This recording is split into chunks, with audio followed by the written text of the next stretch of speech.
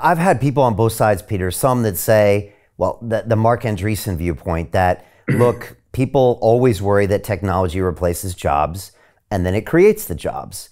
And then I've had people on the other side that say, look, this is completely different. And, Goldman Sachs came out recently and said 300 million jobs are in jeopardy because of AI.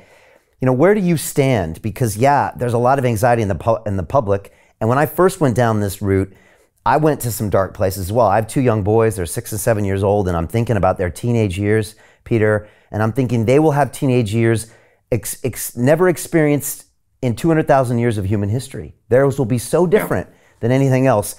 And so I obviously am emotionally involved, but what do you say about those two sides, that one say it will help us and one say it will replace us? So let's drill down. I'm a dad of two 12-year-old boys, fraternal twins. And I think about the same thing. I'm clear that their middle school and high school will not prepare them for the road ahead, and that school needs to be reinvented. So I've been spending a lot of time. I put out 2 blogs a week at Diamandis.com, and I just wrote one on the future of reinventing high school. I'll probably have to do one on the future of reinventing college, if college. Sure, we're going to be changing that significantly. There are utopian and dystopian. Both are true. They're not exclusive from each other. And let me break that down. First of all, do I believe we're going to have issues? Yes. Do I believe that the world is going to be extraordinary in the next 20, 30, 40 years? Yes. So how do I hold those two resonant in my mind? I do it by looking back at the last century. I think very few people would argue that between 1900 and 2023 that the world's gotten extraordinarily better, right? From a living standards standpoint. But even if you believe that, during the past 123 years, I actually looked at this for my new book. I'm writing the next iteration of my first book, Abundance.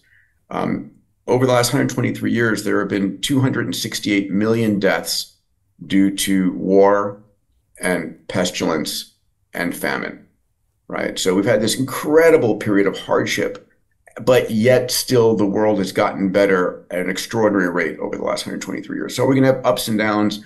Are we going to have issues? Yes. Will the world get extraordinarily better in the process? Yes. So let's break AI down into 3 categories.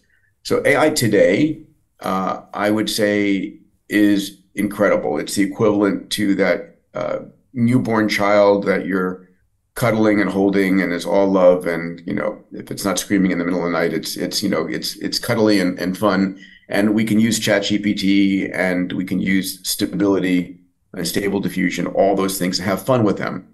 And they're causing more upside than disruption. So that's phase 1. And I think if we were to stop development of AI today, it would be incredibly useful for the world. Still, one of the most useful tools ever. But then we're going to enter phase 2 and phase 3. Phase 2 is the next 1 to 10 years. And this is the phase during which AI starts to become disruptive.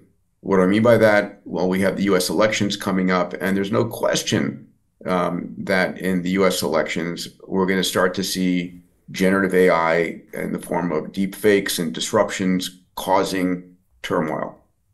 We're going to see loss of jobs.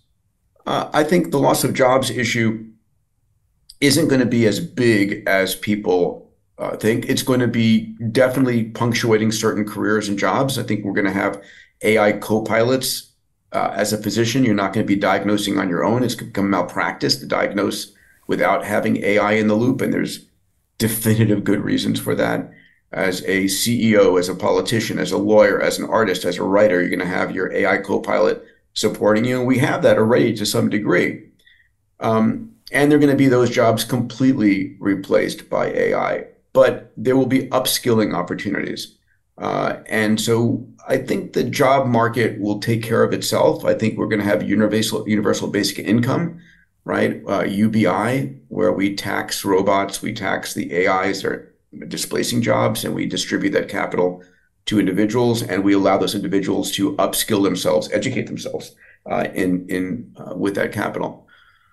There will be terrorism. We will see the first Wall Street servers hacked by AIs or the first power plants, and there will be concern that comes from that. So Jim Rickards has just recorded a video that's not available to anyone in the public, and he's going to be talking about how this upcoming recession is going to be fast, it's going to be bloody, it's going to be nasty. But at the same time, he's going to show you how you can position yourself to profit from all of this chaos. Now, we've made this video only available to our viewers. Go to londonreal.tv/Jim. Watch that immediately. I can't say enough good things about Jim Rickards.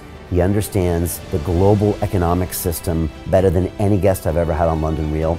His predictions are almost uncannily true, and you can learn how to profit from his vision, from his expertise, and his understanding of economics. So go to londonreal.tv/Jim or click the link below. It's an excellent, excellent look on what's going to happen in the future and how you can position yourself to profit from that. Jim is one of the best in the business, one of my favorite guests on London Real, and he's very, very good at predicting the future and showing us all to profit from it. So click the link, and I hope you enjoy. Hey, it's Brian Rose, founder of the DeFi Academy. I've told you my 4-week crypto bootcamp is amazing, but don't take my word for it. This is what my students are saying. The DeFi Academy was an amazing experience for me. It took me totally out of my comfort zone. In this course, I was challenged, I was held accountable, and pushed to do things that honestly weren't always easy. It's been phenomenal, and I can't believe we're already up on our 4 weeks. It has flown by. Going through this DeFi accelerator by far was one of the best courses I've taken. You do this course, you really get into the nitty-gritty of the activities that will make you comfortable with decentralized finance. Thank you so much to Brian and everyone at London Real and the DeFi Academy for even putting together an amazing course like this. Anybody else that wants to do it, please sign up. It is well worth the money.